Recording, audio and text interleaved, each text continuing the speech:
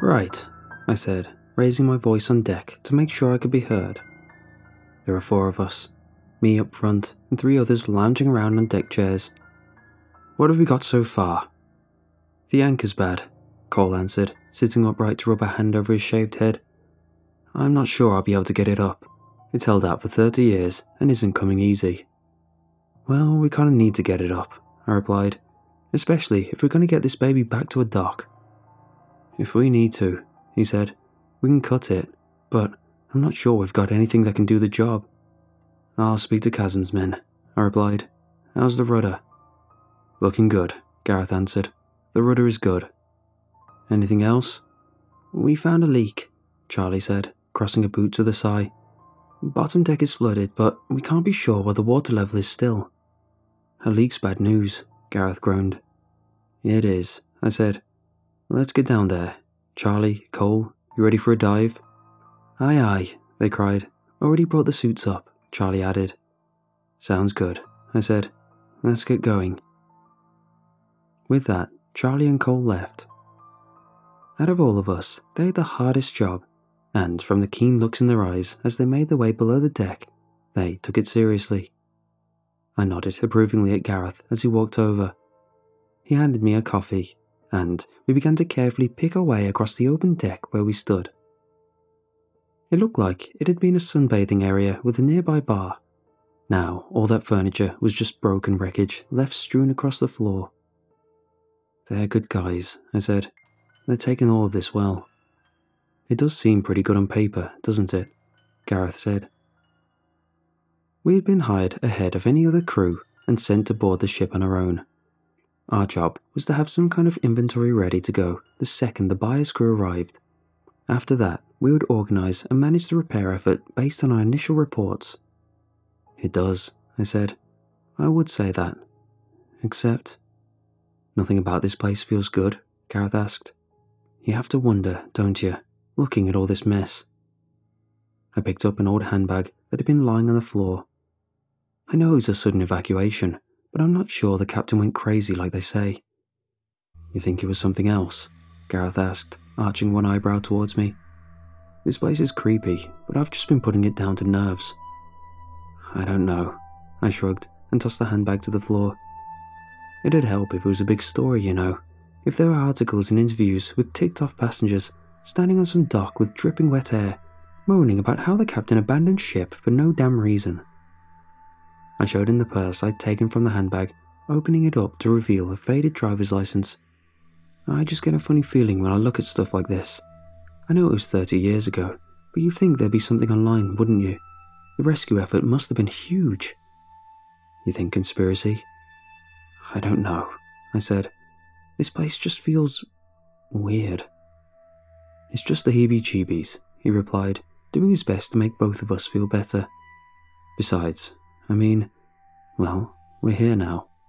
True, I nodded. You're probably right. Just the heebie-jeebies. Gareth chuckled at my use of probably. I gotta go, he said. This conversation isn't doing me any favours. I waited for him to leave, shouting a final thanks for the coffee. He waved goodbye, and I watched him turn a corner.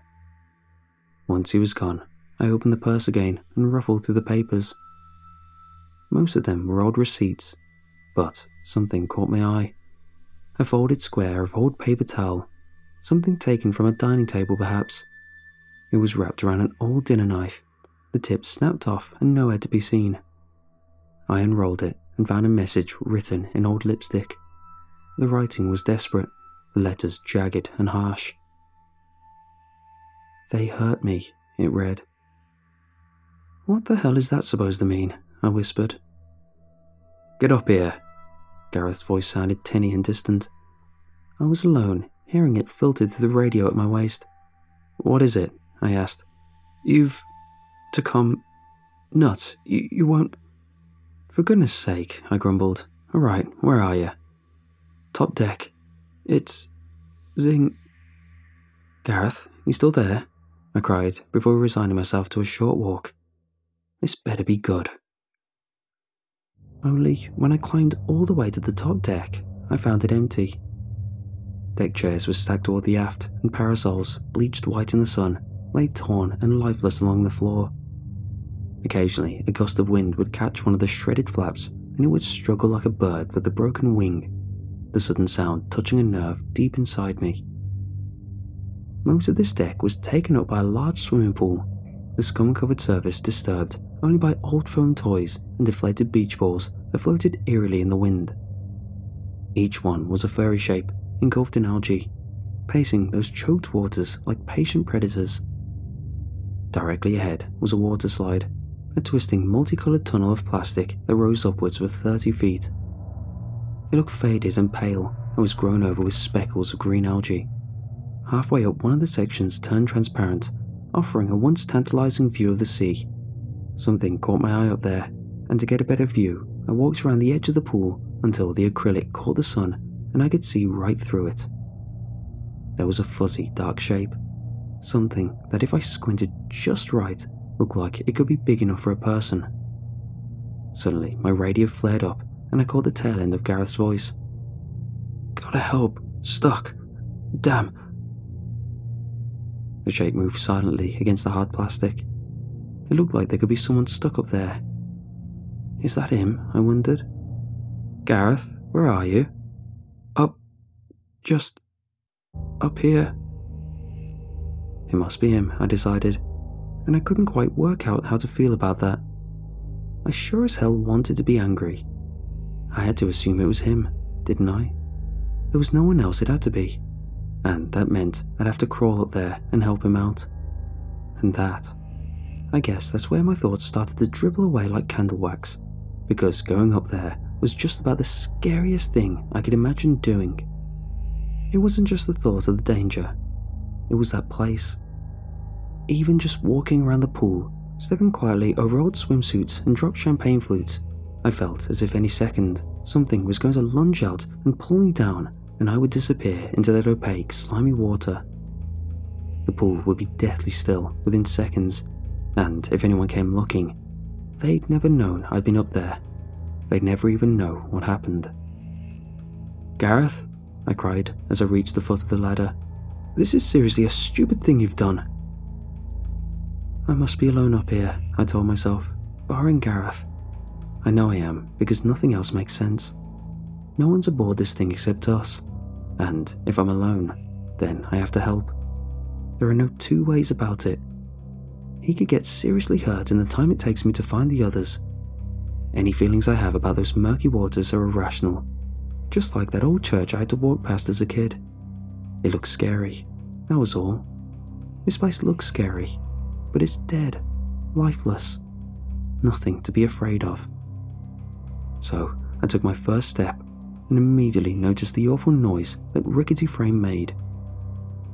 Every footfall on the ladder rattled all that metal, and the plastic slides like an earthquake, and it took every ounce of courage to get up there. I'm not often afraid of heights, but up there you felt like you were stood on a collapsing tower. Every gentle turn of the ship was magnified 1,000-fold, so that even I started to feel a pang of seasickness. Not thinking, I crawled towards the tunnel entrance and went in head first, hoping to get this all over and done with. The plastic was dry as a bone, and my hand gripped it easily, so that was something. I pulled myself along at a good pace, uncomfortably aware of how the claustrophobic tube was made for bodies much smaller than mine. How Gareth had probably thought it was a good idea to go down was beyond me, and I spent most of the way swearing quietly under my breath. The furious mutterings was a nice release, enough to keep me going until I reached the acrylic see-through tube. Somehow, the space before me was empty. I'd arrived at the midsection, only to find a scratched view of the cloudy sky. For a moment, I replayed events in my head. Had I seen what I thought I had? Or had he simply gotten free? There was no way he could have gone down. With the way the slide was shaking, I would have noticed, and he definitely didn't come my way. But the proof was before my eyes. He wasn't there. I was alone. "Gareth," I cried, "what the hell are you playing at?" I don't know why I shouted anything. I hadn't wanted to hear a reply, not even from Gareth. What I wanted, what was slowly expanding in my mind like a blooming star eclipsing every other thought, was to get the hell out. But something did reply. A thud, a loud and angry sound coming from the very bottom of the tunnel, out of sight. And I didn't just hear it. I felt it. The tunnel shook, the vibrations passed up my hands. Another thud, and my whole body locked down with terror. Something is coming, I thought. My skin grew cold, my scalp tightened, and my heart started skipping every other beat. There were a few explorative thumps before they exploded into a galloping spring, the owner barreling up that slide with unseen fury. Something inside me finally broke. I began to backpedal in a crab walk, not even bothering to turn. Only now my hands gripped nothing. The once firm plastic was smooth and slick, and I couldn't get enough traction to pull myself upwards. I lost all coordination and had to fight with everything I had just to keep myself in one place, my feet kicking black marks into the vinyl and my hands squeaking against the plastic. I wanted to turn, but I couldn't take my eyes off that bend in the tunnel. What will come around there, I thought. What stinking wet thing is speeding towards me? I don't know if it was sweat or just clumsiness, but eventually what little grip I had gave way. The tunnel seemed steeper than it ever had before, and gravity finally started to bear my weight downwards. For long, agonizing seconds, the plastic was as slippery as ice, and I was helpless to stop myself moving. My mind turned white hot with terror, and all my thoughts were burned away and replaced with a near hallucinatory state of despair. I screamed the whole way down, only to land in that wretched green water with a bassy plunk, the soup-like water too thick to give off any splash. I broke the water in a state of total hysteria, gagging as I sucked in lungfuls of rotten miasma. That organic soup had been stewing for 3 decades, and if I had to guess, I was the first thing to break the surface for a long, long time. The result was near intoxicating, enough to leave me on the cusp of unconsciousness. But I fought to stay lucid and pushed through that stringy muck, its hairy tendrils clinging to my wrists and ankles with an almost lifelike animation, and heaved myself over the pool's edge to collapse on the floor. There I lay panting, confused and desperate, only to hear something else come from the pool beside me. Kaplunk. The water looked undisturbed, but then again it would, wouldn't it? It was hardly even water, more like a tangle of weeds and slimy algae suspended in ooze. Something was in there. I knew it. It was an irrational thought, one of many I'd had in the last few minutes, but God, I was certain that there was something in that damned water. Another sound, a loud screech, the sound of a child riding a slide. I looked up and saw the waterslide's mouth rimmed with a dozen pale hands. Children's hands, their owners crouched out of sight in darkness. I ran screaming from that deck, unable to wait any longer, unwilling to take the risk of seeing who or what would emerge from that water. Gareth found me lowering bags onto the deck of our yacht below, my clothes rancid and dripping wet. I jumped when he called my name, and he jogged over with concern on his face. "We're leaving," I said as soon as he was in hearing range. "We're getting the hell out of Dodge. Get Cole, get Charlie, let's go." I could see that Gareth was about to tell me something urgent, but then the state of my clothes caught his eye, and he stopped himself. "What happened?" he asked. "I don't know," I said. "Did you radio me to get up on the top deck?" "No," he shook his head. "Have you spoken to me at all this morning, after our meeting?" "No." "So you didn't stay in contact with...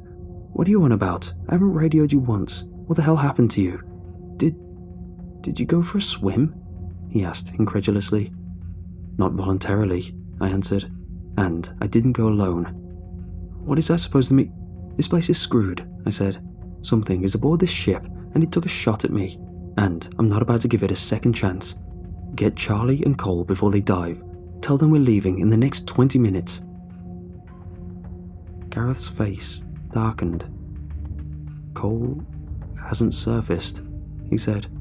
"They went down but never came back up, and Charlie's down there, passed out. I didn't want to move her, but I don't know what's wrong. Did someone attack you up there? Do you know if they hurt Cole?" I didn't have time to explain everything to Gareth, so I grabbed him and tried to give him the cliff notes as we hurried to where he'd left Charlie down below. He kept poking holes in my story along the way, and oh boy did that tick me off. I had to guess he was trying to rationalize it, but I felt like he was maybe missing the point. We weren't alone, and that was all I needed to set my ass sailing towards the horizon. By the time we reached Charlie, I think I'd certainly spooked the guy a little bit. He looked shaken up, but I'm not sure he believed my story word for word, like he thought I'd maybe taken a tumble and knocked my head on the way down that slide. Not that it mattered, something I was reminded of when we found Charlie changing out of a suit. She was in a mad rush. "We need to go, now," she cried, scrambling towards us with the things in hand. "We can't leave," Gareth said. "We have to get Cole." "Nuh-uh," Charlie shook her head. "He's gone. Whatever was down there, it got him. We gotta go." "You sure?" I asked. "Yes," she answered. "I tried. Believe me, I tried, but he's gone." "Let's go," I said. "For the love of God, let's just go." To our soul-crushing horror, when we reached the railing, we found nothing but grey water staring up at us. Perplexed, I reached out to give the rope a tug, almost as if to check the very truth of my senses. Just a short while ago, I'd been climbing that rope and loading the yacht below. By definition, the yacht had to be wherever the rope was. They simply had to be together. So, how could there be one without the other? We stood there in a traumatized silence, until at last, Gareth spoke up. "What happened down there, Charlie?" he asked. "What the hell is going on?" "Give it up," I said, as Gareth tried the backup radio for what must have been the 100th time that hour. "We know Chasm's men will be here sooner or later." "It's just stupid," he cried. "It was working this morning, all of them were. How the hell can it be down now? We have a radio, a backup for the backup, 4 different satellite—" "It's this place," Charlie said, her legs pulled up to her chest as she took a long drag from a cigarette. "It's got us where it wants us." "What the hell does that even mean?" Gareth cried. "You know exactly what I mean," she said. "I told you plain as day. Something took Cole. One second he was there, the next he was not." "You can't even say what it is," he replied. "For all you know, he got stuck on something and we could—" "He's dead, Gareth. I found his damn mask." "There could be an airport—" "He's dead," Charlie said, slowly withdrawing back into herself, her eyes glazed over. "That leak we found was repaired. We weren't the first to come here and try patching her up, and whatever got the last people before they could pump the water is going to get us next." "Charlie," I said, sitting beside her with deep concern. "It would help me a lot if we knew what we were dealing with. What else did you see?" She shuddered and took a long, slow breath. "People," she said. "Or bodies. Lots and lots and lots of them. I'd say 2, maybe 3 dozen. All of them were crew. Those white little uniforms gone grey and rotten in the water. I saw a few officers down there, I think. They were just bones, so it looked almost like coral at first, until I got closer. That was where I found Cole's mask, sticking out from old ribs and femurs like it had always been there. But it was his all right. All those bones were piled up against one wall like those people had been crawling towards it. Something had been drawn on it, maybe. I don't know. It looked charred like fire had been taken to it. I couldn't look at it long though. Seeing that mask, those bones, it just... We're not alone. I know you don't believe me, but I'm telling you, we're not alone. I wasn't in that water alone. Things moved. The currents, you could feel them crawling across your skin, and the shadows never stayed still. There was something down there, just out of sight. Always just out of my damn sight. It had me going in circles until my damn air nearly ran out. If I'd kept going, kept trying to find it, and really lay my hands on it, I would have drowned down there too. You know the last thing Cole said to me before he went missing, before something snatched him right out from under my nose? He said, "Who's that?" Something about Charlie's story wormed its way right into my head. I could practically see that place with all those dead skeletons trying to claw their way towards God knows what. I could sense and feel the deathly silence hanging in the water. Damn, was just about all I could manage to say, muttering it under my breath. Well, what do we do now? Gareth asked. And that was when someone knocked on the door. Room service. The voice was Cole's. Sir, I've been asked to bring you some room service on the house. I couldn't quite believe my eyes. Cole was standing just outside the door, back straight and arms to his side. A trolley full of hidden silver dishes was beside him. He looked paler than he ever had in life, like a powdered corpse. He was shaking and a thin trickle of sweat rolled across his brow, his eyes fixated on some distant spot behind me. Cole? Charlie heard me say his name, and she immediately rushed over and pushed me aside. She saw it was him. Really, truly him. But before she could get close, something stopped her. It was the same thing that had kept me frozen at the doorway.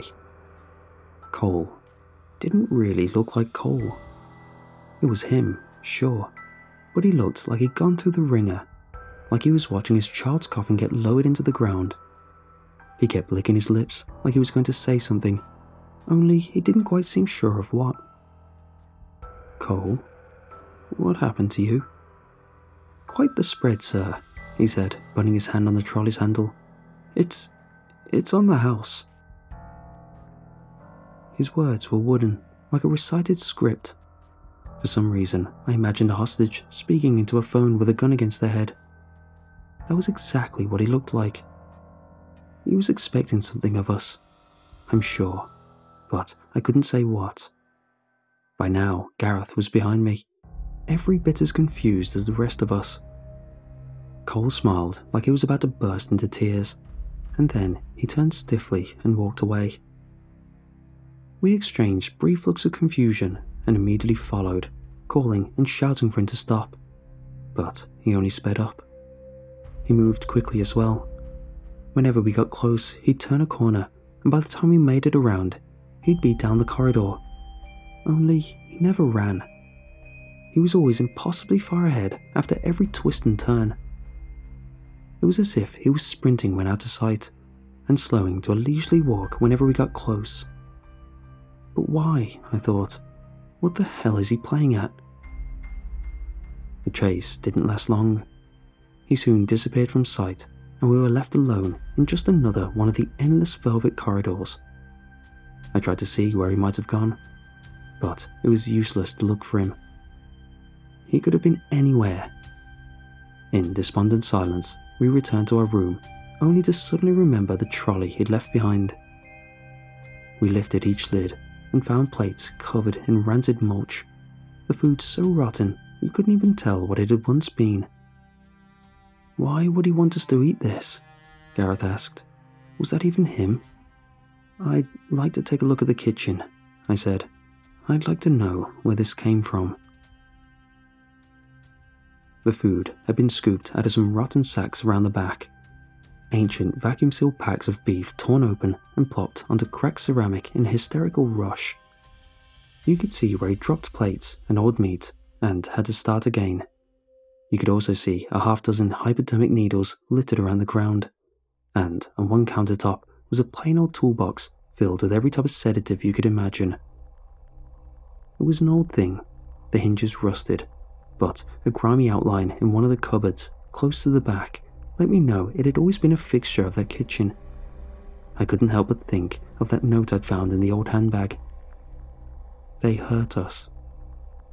That asshole tried to drug us. Do you think he's gone nuts? Gareth asked. I think we have a job ahead of us, I answered. I think we need to go back to our rooms and figure out our supply situation. I also think we need to work out shifts for keeping a watch during the night. So, you think he wants to hurt us? Gareth nodded towards the toolbox. I don't understand what happened to him. We've known him for years. I don't think it's him we need to worry about, Charlie answered. It's whatever got to him. Something was hissing. I was sure of it. I was up late watching over the others, and something in the room was letting out a quiet whisper of white static.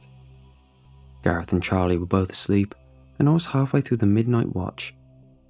At 4 AM, Gareth would wake up and take over, and I'd finally get some rest. But until then, it was just me and my thoughts, and the deeply worrying sound of Cole occasionally shuffling around somewhere in the distance. And that hiss. If only I could figure out where it was coming from. But I was reticent to start walking around in case I woke the others. God, we were tense enough as it was, without me worrying over some little thing. I tried to focus on the front door, hoping that whoever else was on this ship would leave us alone. At least we had a fair amount of supplies. We brought enough to last the whole stay, something we owed to Gareth's peculiarly anxious mind. He was always doing things like that, stashing away enough food for twice the journey and always bringing backups for backups. I quietly thanked him while I drank from a bottle of Coke. I paused with a bottle to my lips, hearing the carbonated bubbles hiss against my lips. I brought the bottle back down and screwed the cap on. The hiss diminished, but it didn't disappear, and when I shook the bottle, it rose to a shrill whistle. Carefully examining the lid, I noticed a tiny hole in the plastic. It was so small that when I tipped the bottle, nothing flowed out, but once upright, the pressure was high enough to force a tiny trickle of air back out. "What the hell?" I muttered, speaking aloud for the first time in a few hours. Only my words sounded a little slurred, and my lips had felt a little weak. I thought of the needles in that kitchen, of the sheer quantity of sedatives tucked away. I rushed over to the stack of bottles we had and began to pull them out, cursing as my arms and legs grew weak and sluggish. Every bottle had a tiny pinprick on the top. "Guys," I whispered, my limbs so numb I had to crawl my way over to the two sleeping forms. "Charlie." I reached out and shook her, but she did not wake. She was sleeping so heavy she barely looked alive. We'd all been eating and drinking from that stock. It was our own, so we'd assumed it was safe. But of course, Cole would have known about it. "Damn," I cried, falling backwards and feeling the world start to swim around me. The last thing I heard was the sound of our door opening and Cole muttering quietly under his breath. "He's hungry." "Dave, wake up." I had to fight to pull myself up. I'd been left on the floor where I'd fallen, my neck and shoulders badly hurt. Slowly, I realized I hadn't left the room, and I wondered if I'd dreamed the whole thing. Then Charlie spoke again, and the nightmare was renewed. "He's gone, Dave," Charlie cried. "He's gone. Gareth is gone."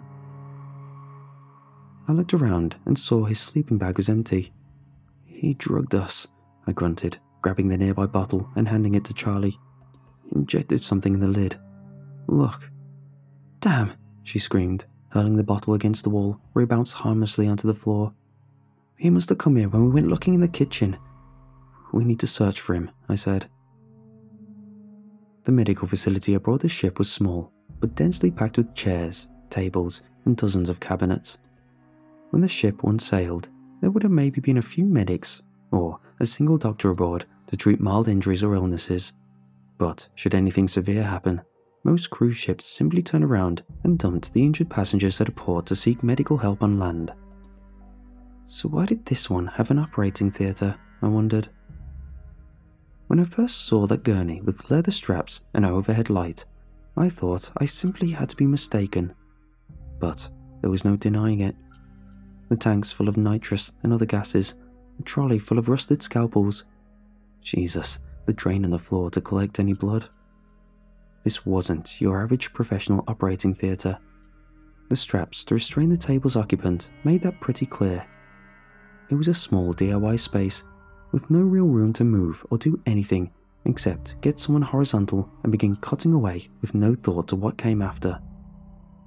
The doorway had been hidden behind old filing cabinets that had since toppled over, and you got a powerful sense you were standing in a place that was meant to be secret. It had been Gareth's screams that led us to that place. We never did find him, at least not there and then, but we chased those shrill cries for help from one end of the ship to the other, until, at last, we tracked it to this tiny little space. Charlie said we must have been late, and I didn't have the guts to say anything else afterwards. That overhead light had been on when we first entered. The padlock to the door opened and lying on the floor, and all along that table were little channels filled with blood that dripped slowly onto the floor, ready to circle the drain. Yes, I thought. We were too late. We didn't find much else to clue us in as to what happened to Gareth, but we did find an old doctor's bag with paperwork stuffed inside. It didn't make much sense, but reading it, God, you got a horrible feeling you were reading the product of a twisted or broken mind. Passenger salts will be ready for collection between midnight and 0200 hours. Do not return later than 0400. Passenger sleeps with company. Observations show they are both early risers. Passenger Lauren will be ready for collection between midnight and 0200 hours. Passenger Lauren is a single occupancy cabin. Observations show she sleeps late due to nightly alcohol consumption. Effects of alcohol withdrawal may be used to mask effective sedatives. Prepare her cabin appropriately upon her return. Passenger Jacobson will be ready for collection between 1200 and 1400 hours. Passenger Jacobson will be staying with a childcare facility on Deck 3. Crew member Phelan will prepare Passenger Jacobson for collection. Use of sedatives unnecessary given passenger's age. Reports of behavioural problems to be prepared for parents' return at 1800 hours. If parents seek to escalate, the matter may be brought to the medical department, where appropriate documents and diagnosis will be devised to diminish the impact of Passenger Jacobson's narrative. Passengers Morris, Athley, and Subton have been selected for further observation. In the event they are inappropriate for collection, passengers Weddell, Gibson, and Gillett remain potential alternatives. Further notes: crew member Eileen Tucson has filed a report with the captain. She has expressed concern regarding safety of children aboard the ship, citing several mentions of the Hungry Man. This is the third report since she joined the crew 4 months ago. Following complaints regarding kitchen and medical staff, report was intercepted.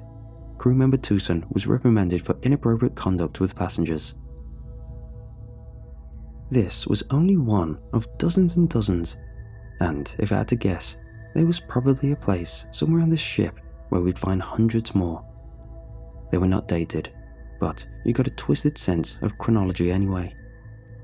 Passenger Donaghy will be ready for collection between midnight and 0200 hours. Passenger Donaghy will be undergoing his third collection since starting his journey and has consequently stopped eating meals prepared by crew. Sedation is impossible. Prepare appropriately for resistance. Passenger Nguyen will be ready for collection between 1430 and 1500 hours. Observations show that Passenger Nguyen is rarely separated from their spouse. Complaints or official inquiries regarding Passenger Nguyen's location are to be directed towards complicit members of the medical and officer staff only. Room service personnel are on hand to provide a third, as yet unidentified, candidate for collection between the hours of midnight and 0600. Further notes: the captain has escalated the situation. His capacity for disruption is significant. We are unable to direct the ship and return to port and collect new passengers. He has reported damage to the hull that is not present and drawn significant attention from the Coast Guard. Corporate are working towards correcting the situation. Passenger population will return to normal in the coming weeks. I handed the last one to Charlie and waited for her to read it. I don't like that corporate reference, I said. I don't like that Hungry Man thing, she replied. What was this place? I shook my head in confusion and picked up another. This one was considerably shorter. Crew member Phelan will be ready for collection at 0600 hours. Crew should remain vigilant for collection opportunities among remaining passengers. Some activity has been reported in the nursery on Deck 3. Surviving passengers have proven difficult to collect, children included. He gives as well as takes. They are changed. Further notes: Given the meagre offerings, Deck 1 and 2 and 3 are off limits. It is unlikely he'll be satisfied with current supplies. All remaining crew should be prepared for spontaneous collection. Do not resist him. Corporate report that efforts to return the ship to fully functioning are underway, but significant resources are being directed towards containing any information leaks after the recent evacuation. We must bear this period of scarcity with stoicism. Looks like not everyone got off, I said, handing it to Charlie without looking. Some of the crew stayed behind, some of the passengers too. I think this place had something of a cult going on. Only Charlie wasn't listening. She wandered over to a nearby counter and, opening drawers at random, had found another sheet of paper. It was shaking so badly in her hand I had to reach out and take it just to read the words. She didn't even resist. She just kept looking at her empty hand, her eyes wide and glistening. Passenger Gareth Jones will be ready for collection between 0200 and 0400 hours. Observations show passengers will not sleep alone. Sedatives have been prepared for entire group. Crew member Cole must wait for sedatives to take effect. Further notes: passenger Cole Webb has joined the crew. This represents a significant increase to current staff levels. Expect passenger Jones, Wallace and Mitchell to join the crew within the week. It has been lonely. We have given so much, and so has he. His gifts hurt. We had barricaded our room as best as we could, only it didn't amount for much. This time, it was not Cole or even Gareth, as I suspected he might, that came for us. It was something else that did not pretend to be anything except a monster. A clicking, drooling, shuffling thing with broken bones and sagging skin that glistened in the moonlight like rancid meat.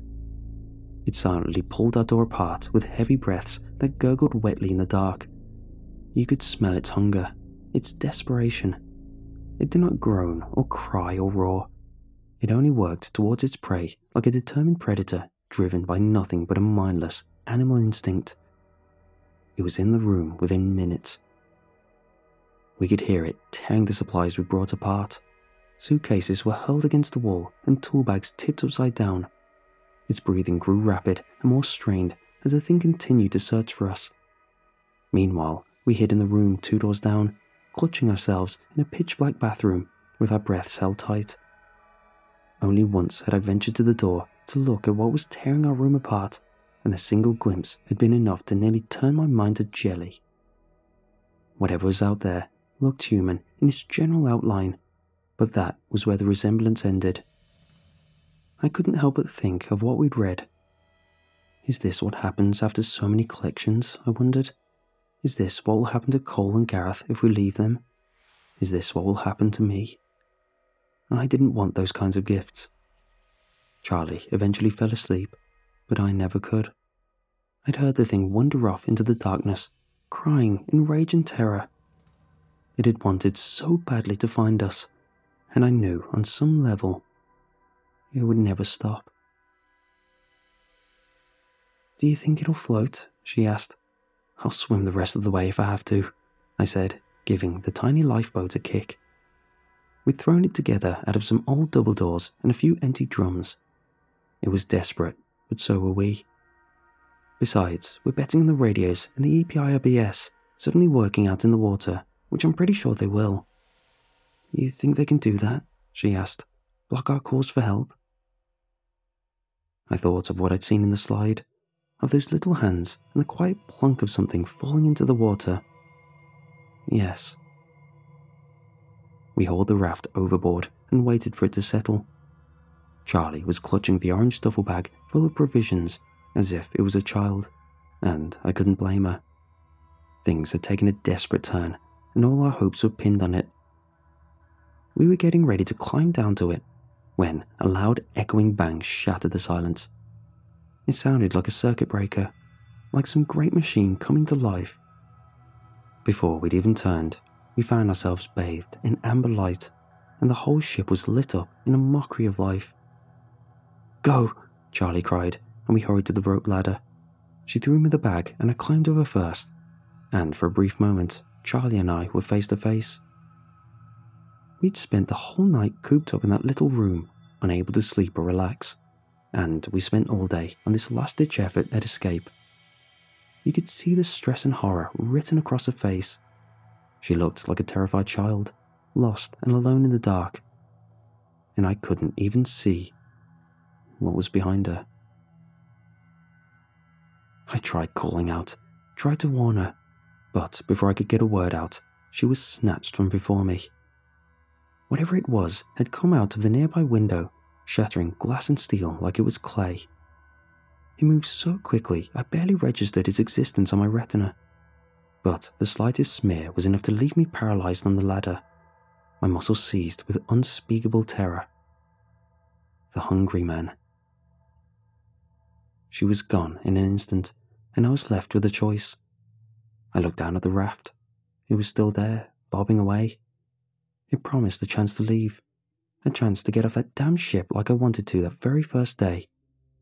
Meanwhile, the ship continued to whir into monstrous life, and looking up towards its moonlit silhouette, I glimpsed an ancient, creaking body crouched on the nearest roof, its spider-like limbs contracted and ready to spring, waiting for me to return. It was like some shadow come to life. I took a deep breath and climbed down. They went back. The Coast Guard went back and looked for them. I told them not to bother, only they did anyway, unwilling or unable to believe my story. I hoped that over a dozen crawling from room to room had a chance of being safe, although I suspected the ship would not easily let go of fresh meat. Hearing myself say this to them, it was like hearing someone else talk. I spoke of curses and hauntings like a stark raving lunatic driven mad by exposure. I was surprised they even listened to me and tried to look for the others, but not as surprised as when they found Gareth. They took me a little more seriously after that. He'd been found in a random passenger cabin, sleeping under the covers. I dread the poor soul who first pulled back the duvet, only to find themselves face to face with a much-changed Gareth. In another time, the ship would have taken its pound of meat slowly and carefully, distributing the load across several passengers each day, with a constant rotation of new ones getting on at each port. If I had to guess, what happened to Gareth was a pride of hungry lions tearing apart a zebra, something violent and insane. He died before they got 100 meters from the ship. I'm thankful for that little mercy, although it breaks my heart to know that Cole and Charlie will never know that peace. I've thought about going back, about burning it to the ground or blowing a hole below the waterline and letting it sink. Only, I can't go near the water. Not anymore. And the thought of seeing that ship rising on the horizon, I could no more return than I could fly to the moon. I simply cannot go back. Kazim acted like I'd done him a favor.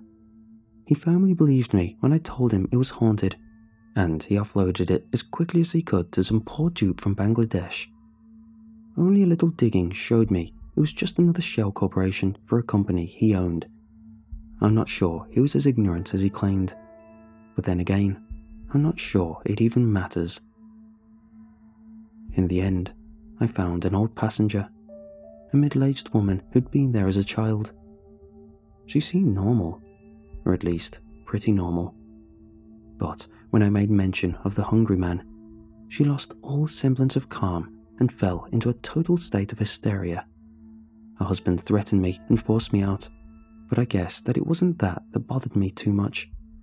It was the fact that her kids had started crying as well, and for the briefest of moments, I felt a shadow pass over me, and the room had grown a little darker. And I saw something in the corner of my eye, the kind of thing a mad person might even want to worship as a god.